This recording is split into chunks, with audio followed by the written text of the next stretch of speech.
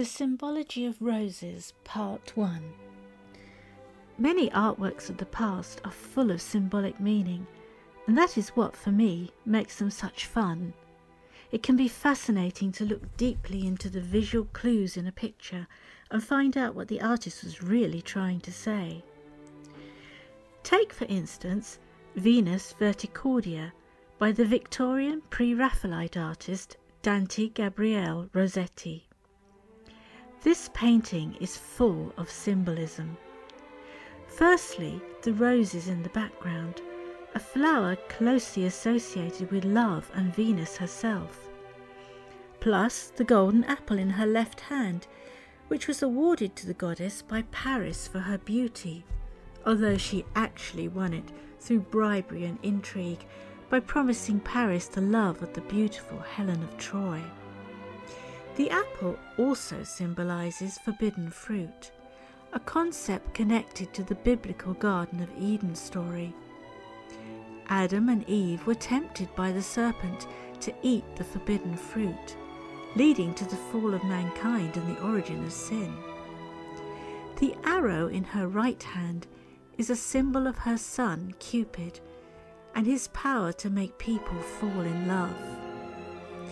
Around her head is a golden halo, a sign of divinity, and fluttering around the halo, the apple and the arrow are golden butterflies.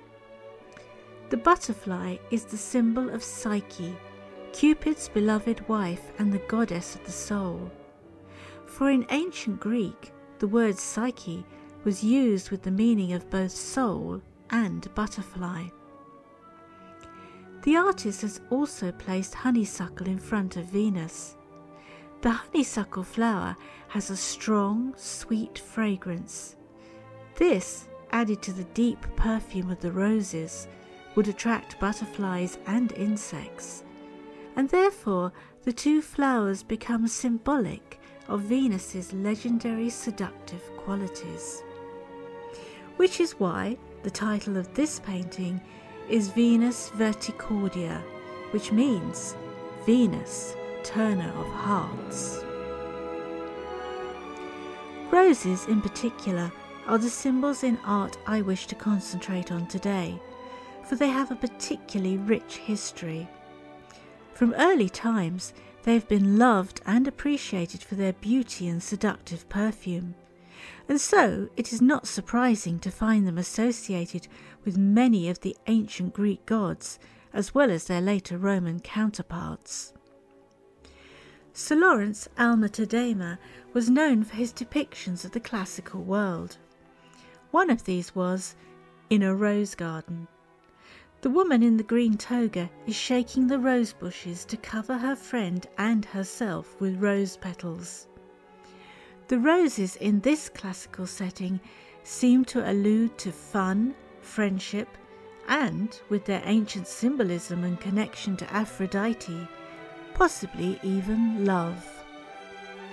The colour of the red rose also caused the ancients to link the flower with Aurora, the goddess of the dawn. This goddess, like Aphrodite, the goddess of love, was notorious for her many romantic affairs.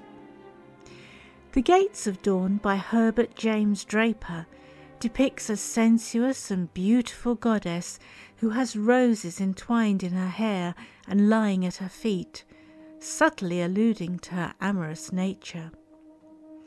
In fact, roses were an intrinsic part of the mythology surrounding Aphrodite, known to the Romans as Venus. She was said to have been born in a seashell, fully grown, washing up on the shore, and this was designated as the moment of the first blooming of the first ever roses. Sandro Botticelli's famous painting, The Birth of Venus, is an iconic image of that very moment. Pink roses surround Zephyr, the wind god, who has blown Venus to the shore. Red roses in particular were closely associated with the goddess of love and beauty. Red was the colour of Ares, Aphrodite's lover, and she was said to have snagged her foot on the thorns of a white rose whilst running to the aid of her beloved Adonis, who had been injured by a wild boar. As the drops of her red blood fell upon the flower, it changed its colour. Thus did she create the first red rose.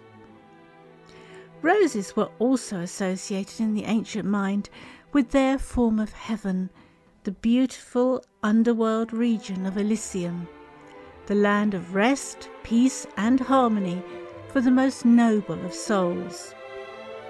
It was frequently described as having meadows of red roses and being filled with their exquisite perfume.